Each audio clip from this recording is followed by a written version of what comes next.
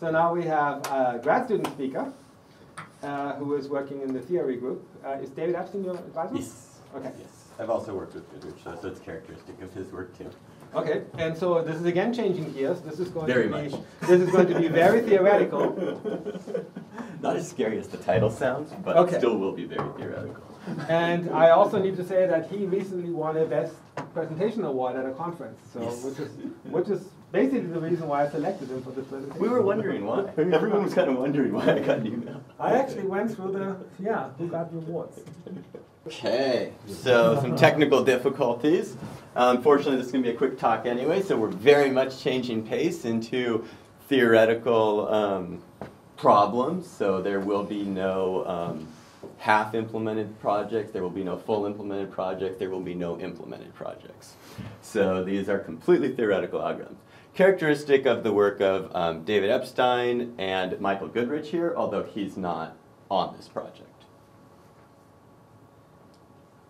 And how do I go to the next one? Probably spacebar? Close enough.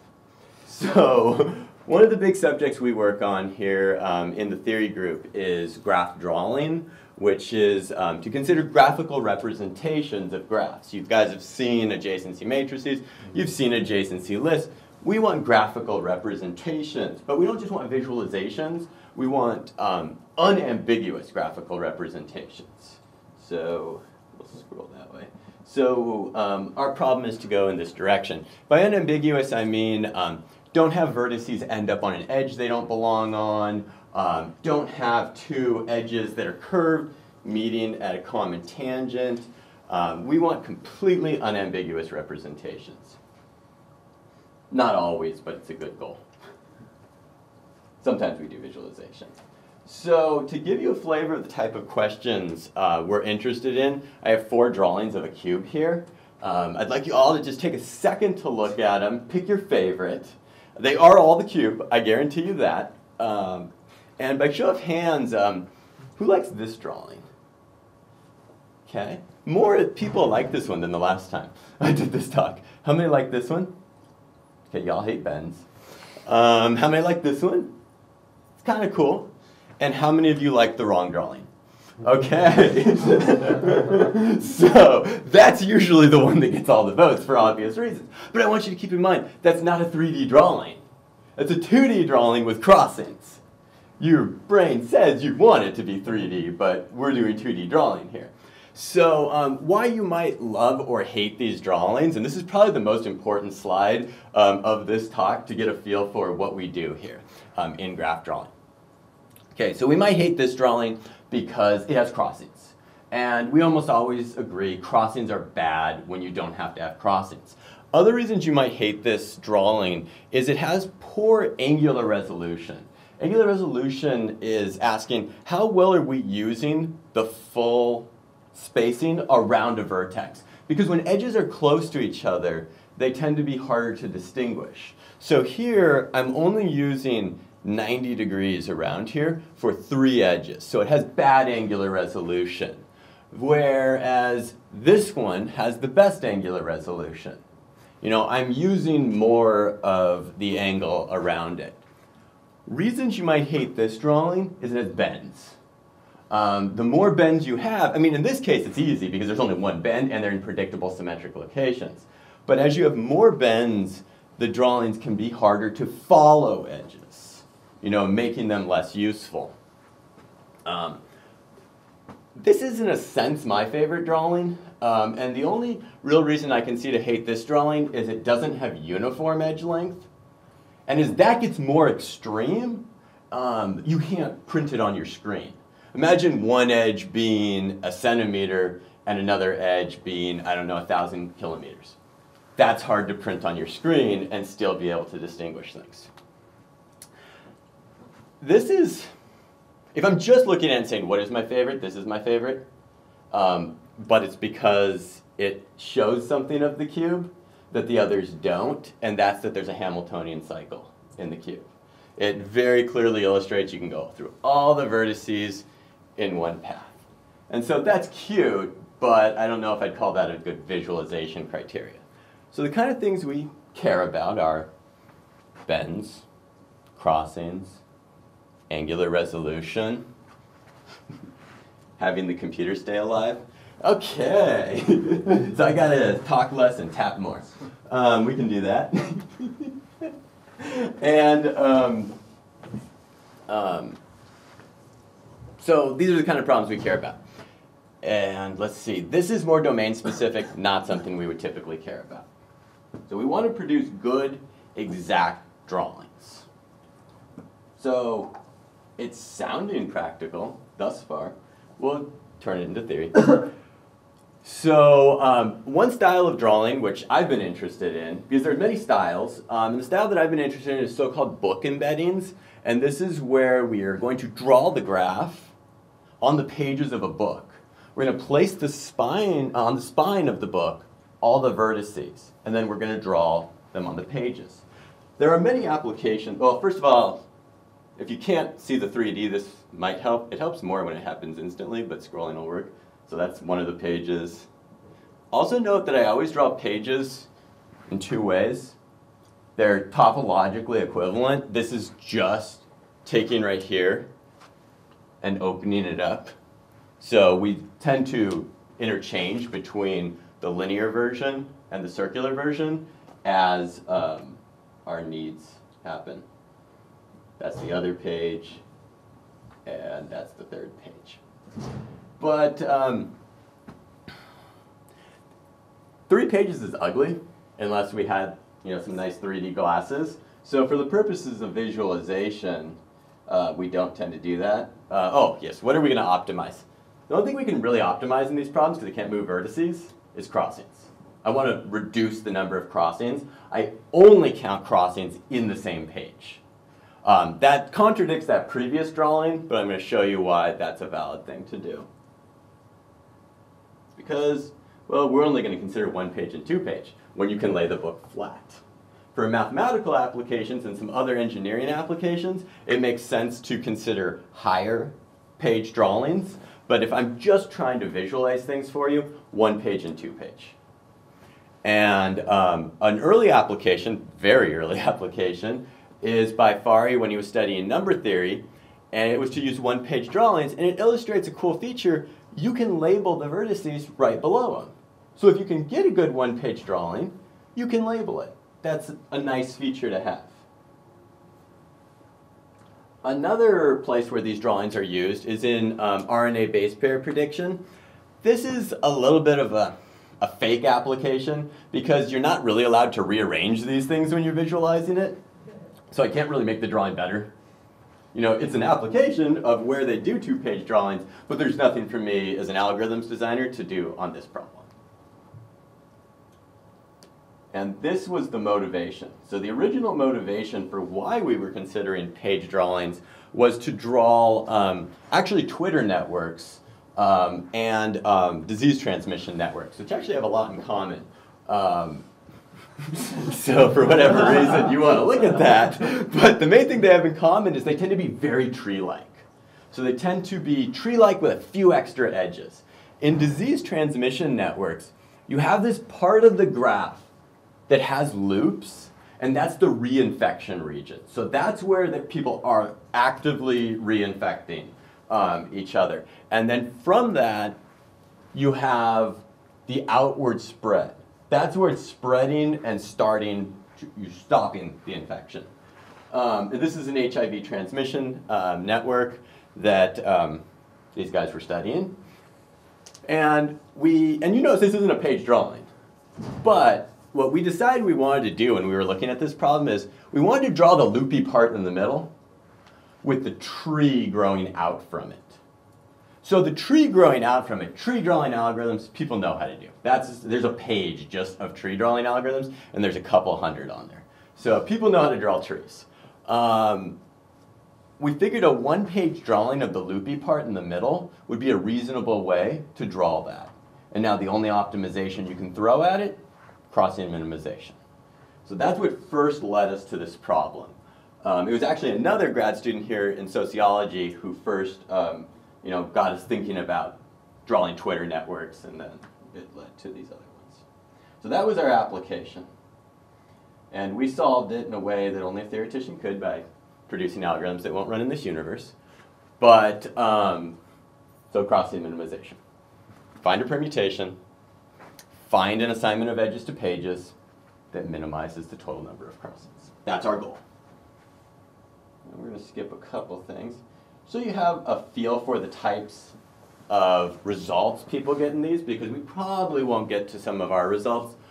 The type of things people care about is, well, planarity, one-page planarity, linear time, and actual linear time.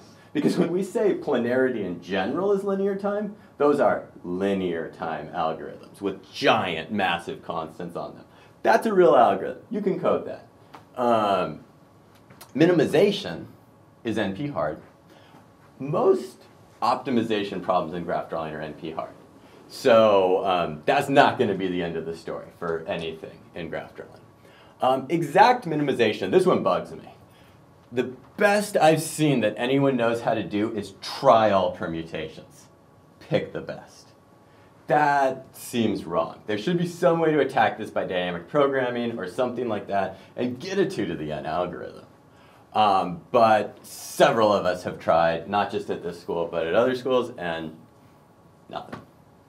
You can approximate these to within a factor of log squared n, meaning you can get within log squared n times the minimum number of crossings, but that's unsatisfying because your approximations get worse as your problem size increases.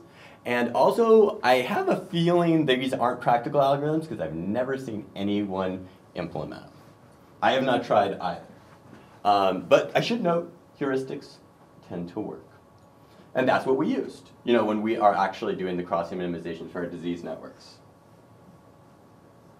The story changes for 2-page. Planarity is NP complete. Can you draw it in 2 pages? NP complete. Minimization, of course, is then NP hard, not shocking. Here, again, I don't know anything better than the brute force. I don't feel that should be true, but I don't know anything better than the brute force. Same approximation ratio, it does not keep going to higher page. 1 page and 2 page has the same approximation ratio. We lose it as we go 3, 4, and up. Heuristics don't work well in practice. There are a bunch of them. They're mostly based on genetic algorithms, and they're pretty cool heuristics, how they work, but they don't tend to get you good drawings. They don't tend to minimize crossings. As in, people have examples where they keep doing bad. People know how to get the minimum number of crossings, and the heuristics just bomb on them. So, very open. And let's actually scroll down further since we don't need all these transitions. There we go. So the question now is just, because everything is NP hard in graph drawing pretty much, what are we going to do? And there's 2 ways to attack NP hard problems pretty much, at least from a theoretical point of view. There is approximate, and there is let's restrict the problems we look at to examples people care about and prove we can solve them in those cases. The approach we've taken is primarily the second one, restrict the problem. And the approach we take is ask, what's making the problem hard? Are graphs with fewer crossings easier? Are graphs that are tree-like easier? That's what we want, because we want to draw tree-like graphs. Are social networks easier? Oftentimes social networks have properties that make graph algorithms run better on them. Even hard things like coloring and problems of this nature. And so our goal is to show it's fixed parameter tractable. What that means is there exists some parameter, there exists some computable function. If it's not computable, ugliness happens. And there's an exact algorithm which runs in some time where the constant depends on your parameter. So if your parameter's fixed, only the constant depends on your parameter, and the rest is polynomial. And we'd like C to be 1, 2, 3. No more than cube. It still counts if it's a million here, but you want it to be like 1, 2, or 3. Because your hope is to get exact algorithms. And so, yeah, the problem is, let's blame the runtime on someone else, not on the size. Let's find some parameter to blame, and we're going to blame the runtime on that. And we'll have to decide what to skip here. Some parameters we've considered are this almost tree parameter, which you can think of as just, you started with a tree, how many edges did you throw in? There's this biconnected component nonsense here, and that's just because if you know what a biconnected component is, basically means there's redundant edges. You have to remove at least 2 vertices to split the network. You can handle those separately, and so ignore that. How many extra edges? Tree width. Have any of you seen tree width? How about the faculty member in the room? You've seen tree width? No. Yeah, that's what I expect. So this is also the typical response when I give this talk and mention tree width, because it's a parameter only a theoretician could love. Maybe also an AI theoretician. I believe Dector here also works with tree width type algorithms. Even computing this parameter itself is NP hard. So, but it measures large-scale tree structure. Originally, my description of it was a parameter not easily described in one line. So, yeah, the natural parameter, number of crossings. These are, you've probably seen this before in one of your classes, output-sensitive algorithms. That's what we're talking about here. If I parameterize by the number of crossing, I'm saying, well, you only have to pay for what you find, in a sense. And so that's always what we desire. Not possible for 2-page, because it would imply polynomial time for planarity. 0 crossings, plug 0 into the parameter, get a polynomial time algorithm. Oh, not possible if p does not equal np. And I think we'll probably stop at methods, because that gives you enough of a flavor of how this works.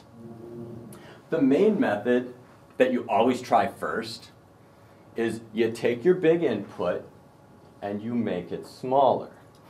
That's a good approach if your algorithms are dependent on input size. Make it smaller. So figure out some way to reduce the size of your input to being smaller than a function of your parameter, but maintaining the same answer. In a theoretical sense, this will always work, in that if a problem is fixed parameter tractable, there is an approach by kernelization. But it might be dumb. You know, it might be some trivial type of thing. So not always how you approach it, but when it works, it's the easiest approach. Make it smaller, use the exact algorithm. So your goal here to get practical algorithms that will actually run in this universe, is find the smallest kernel you can possibly find and get the best exact algorithms. You know, get those not n factorial, but single exponential, and hopefully even better than 2 to the n, hopefully like 1.5 to the n, you know, some really good exact algorithms. The other approach which we've used, there's many approaches to FPT, but the other approach that I've had a lot of luck with is logical expressibility. This never can yield practical algorithms, almost by definition, because the dependencies are usually towers of 2s, so that ain't gonna work.